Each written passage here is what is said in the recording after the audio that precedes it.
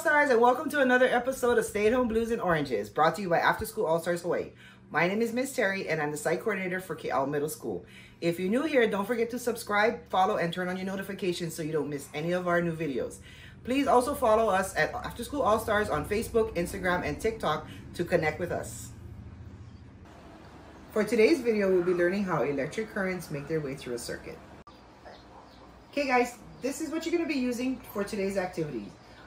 Some paper, any kind will do, whatever you have laying around will work. Some scotch tape, aluminum foil, tin foil. I have a wire cutter at home, so if you have a wire cutter, you can use that. If not, you can use a pair of scissors, but please be very careful with these, okay? Also a Sharpie or a regular pen. Today, I am going to be using two different types of batteries just to see the difference between it. So I have a 9-volt battery and a AAA battery.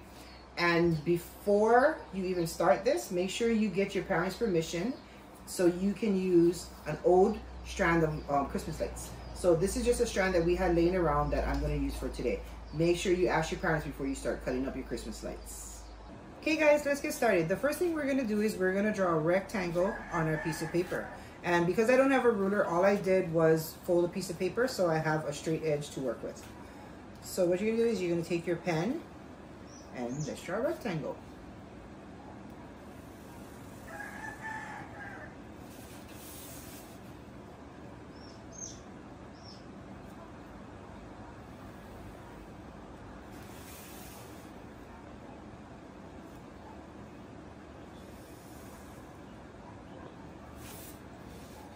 Doesn't have to be perfect, guys. Just try and get it as straight as you can. Don't worry about being perfect with it.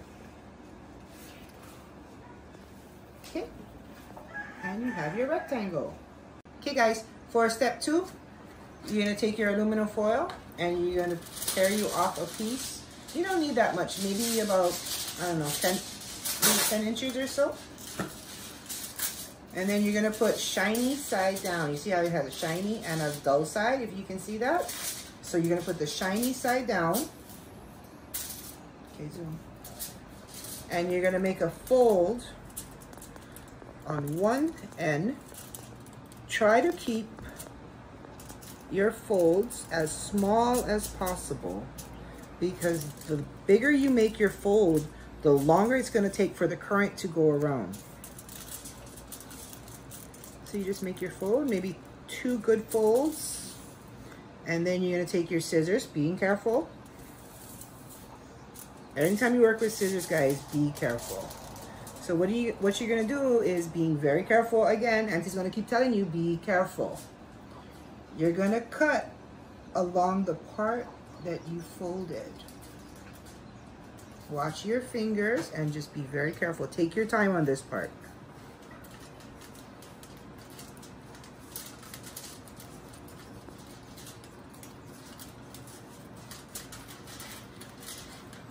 And once again, you see my hands working, but I'm always watching where my fingers are and making sure my fingers are out of the way when I'm cutting.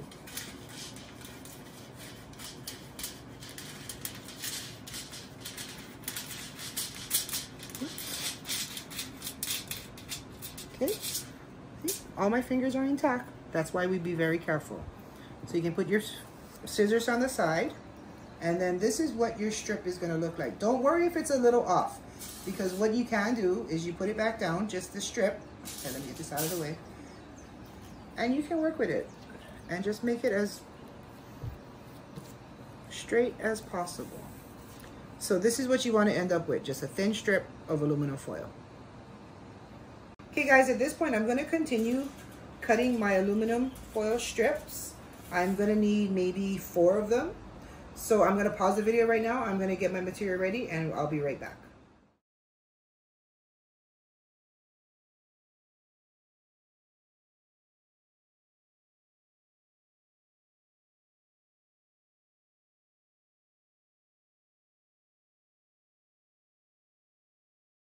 Okay guys, at this point you're going to take your aluminum strip and starting at the bottom portion of your rectangle, keeping a little bit away from your 90-degree angle, you're going to take some tape just a little piece, and you're gonna tape down your aluminum foil like this. Now when you reach the other corner, don't cut it. What you're gonna do is fold it to continue your circuit.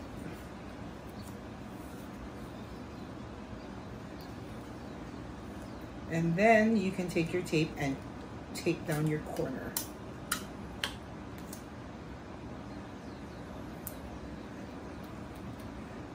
And when you reach the end of this one, you take your other strip and you just continue on. Lay it on each other. You can overlap it a little bit. Take another piece of tape. And you're gonna tape down the ends. And again, when you reach the corner, don't cut it. Fold your strip.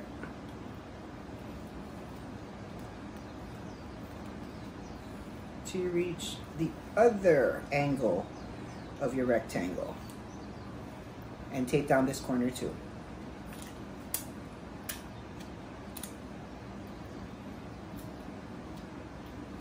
Just like that.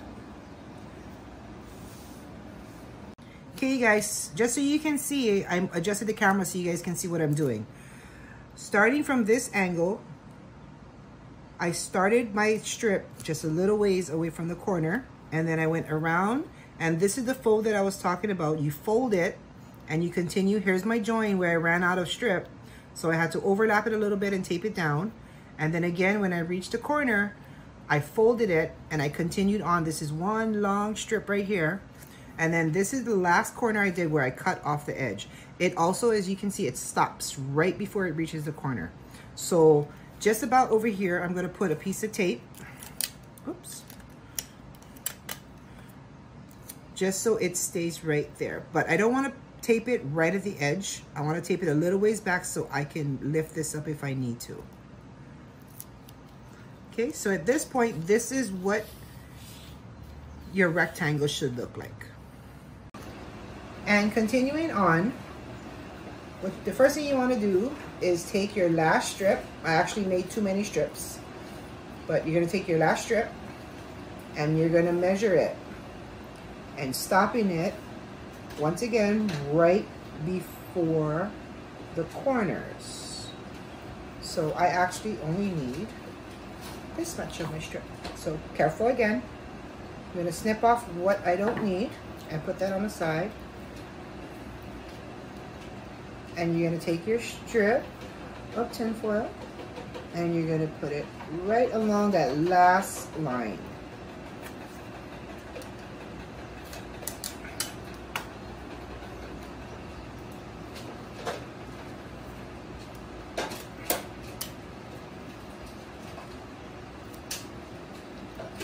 Okay, so for now, this is what it should look like. And then I'm going to adjust the camera again and come back and I'm going to show you what the edges look like. Okay, so as you can see from the corners, this is what I want you guys to focus on. My strips are close, but they don't touch on both sides. So this is what I wanted you guys to see. That when I put the strips around, this is one continuous circuit, and this right here is just that last circuit, leaving a little bit of gap in between each corner. All right, guys, so for now you can put aside your rectangle and you can grab your Christmas lights that you got permission to cut. And what you're gonna do is you're gonna pull apart a bulb and you're gonna cut at least 3 inches. So you want 3 inches of wire. So being careful, once again, with scissors, Auntie gonna keep telling you this, be careful with scissors. You're gonna cut off one of the bulbs. And this is what you wanna end up with. Just a bulb like this with about 3 inches of wire left on it. Okay guys, what I did was I actually got 2 bulbs ready from the strand of light that you did get permission to use.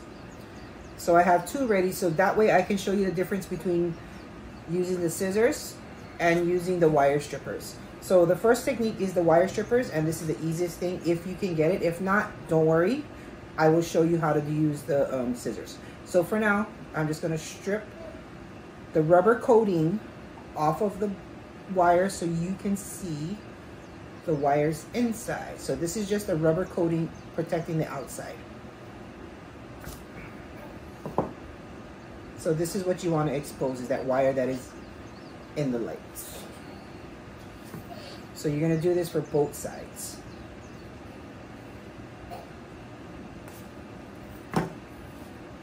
Okay, so this is what your bulb should look like. So what I did was, all I did was take off the rubber coating that protects the wires inside, just so you can see the wires. So this is with the stripper, and then now I'm going to show you how to do it with the scissors. Okay guys, as a side note, I want you to know that your safety is very important. So if you're not comfortable or you're unsure about how to strip the rubber off of the wire with the scissors, I want you to ask an adult to help you. Don't be embarrassed, just ask for help.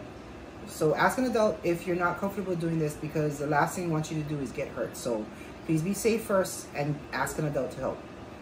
Okay guys, as you can see, I adjusted the camera angle so that way you can see my hands and how I'm going to be using the scissors to cut that rubber coating off of the wire. So I have to stress to you guys, be careful.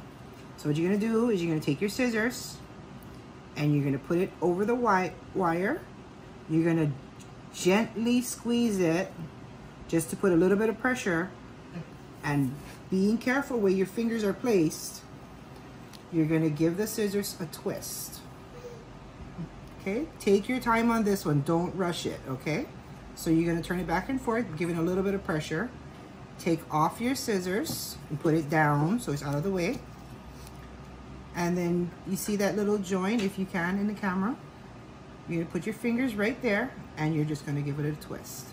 And just add a little bit of pressure and you'll feel the rubber give. Ta-da! So this is what you should end up with. Okay, so once again, I'm going to show you one more time on the other side. Being very careful, guys. You're going to put the scissors on the wire, give it a little bit of pressure, and twist. Making sure your hands and your fingers are out of the way. Okay? Put down your scissors. Find where that cut is and give it a little twist, and as you're twisting, you're pulling outwards. And if it doesn't work, just go back, just take your time.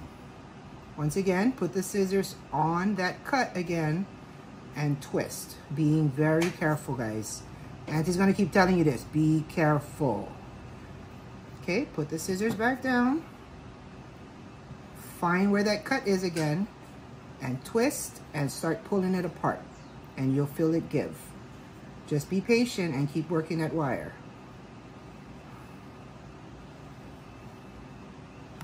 Oops.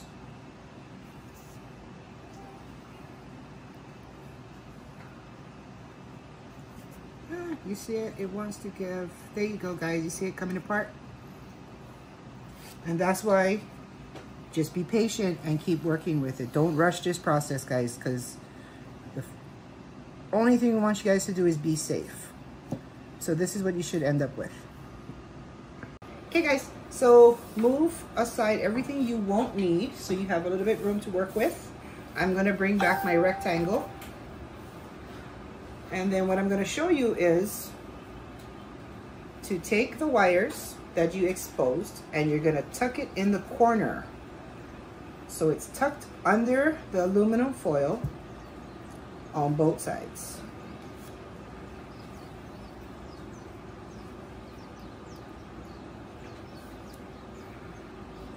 Oops. Just like that. And if you look in my corner, you can see that it is tucked under, but it's once again not touching. Okay guys, moment of truth. We're gonna take our battery, and at the other corner where I told you make sure that the circuits are not touching, meaning the aluminum foil is not touching, you're gonna take your battery with the two sides, negative and positive, and you're gonna put one on one part of the tin foil and the other one on the other tin foil. And if we do this correctly and we did all our work, that light bulb should come on. So wish us luck. Let's go. There you go, All-Stars. Okay guys, one last thing I wanted to show you is the reason why I got 2 batteries is because I wanted to show you guys the difference between a 9-volt battery which puts out 9 volts of electricity and a AAA battery which puts out only 1.5 volts. So you already saw how the 9-volt battery works on the light bulb. So I'm going to show you how the AAA battery with only 1.5 volts works on the light bulb, and then you're going to see the difference. So starting at the corner again, I'm going to lift up the tin foil. I'm going to place it on one side of the battery, and then I'm going to take the other side of the tin foil and put it on the other side of the battery. And you're going to have to look really good because the light bulb is going to come on, but you're going to see the difference between the 2 batteries. Okay, watch this.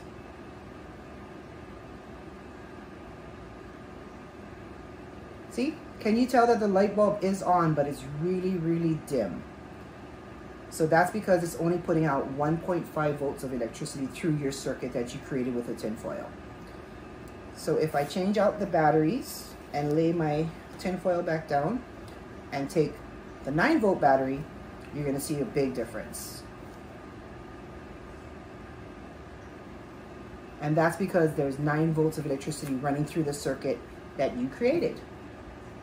Thanks for watching and being part of our All-Stars Ohana. Don't forget to like, comment, and share to let us know what you think and what you want to see next. But for now, stay safe, stay healthy, and we'll see you next time. Aloha.